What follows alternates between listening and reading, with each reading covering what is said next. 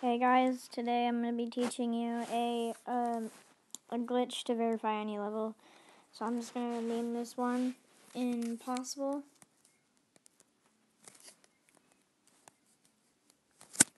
And a bunch of random letters, I don't really care. And then,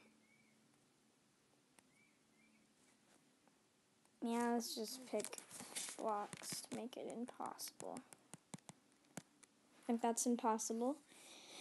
Okay, so what you want to do is you want to go into here, the pause menu or whatever, select all, resume, edit group, high detail, and then you want to save and exit, low detail, and play, and yeah, basically the level goes away, but once you publish it, it's there.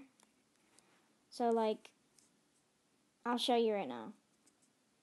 I think I got a level of that. Okay. So this one, after a while, it just comes back, but you can publish it right now, and then it would come.